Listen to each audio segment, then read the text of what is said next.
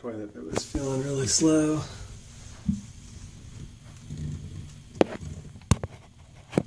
And it feels like there's something jammed inside right here.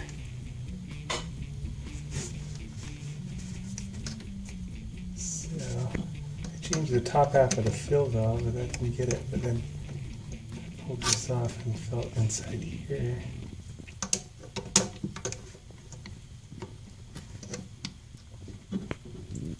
And I think it's a second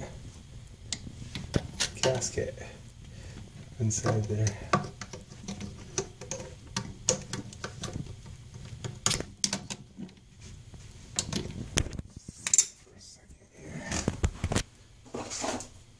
Here's a new one, what it should look like.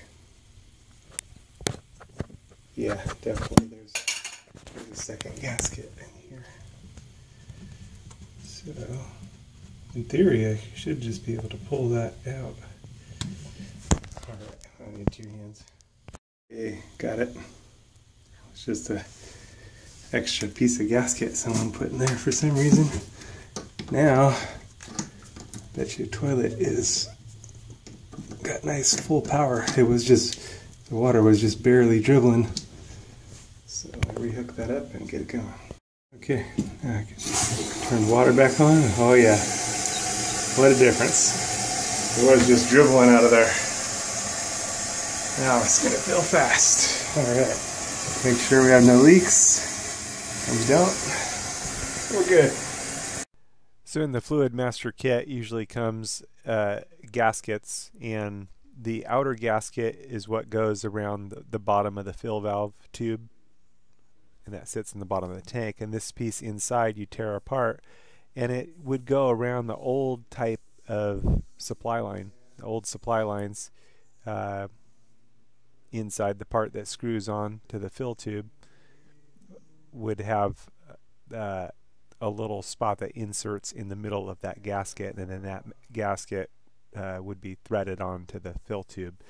But that's the story there. Someone had stuck a second piece of gasket into this supply line that already has its own gasket. So this is more common these days. The older style of like the braided style flexible supply line, those ones had gaskets that you could replace, and that's what the Fluid Master fill valve comes with. But that was the story on this one. Was a strange one. It was probably one of those rare occurrences, but it does happen, and this was the story today.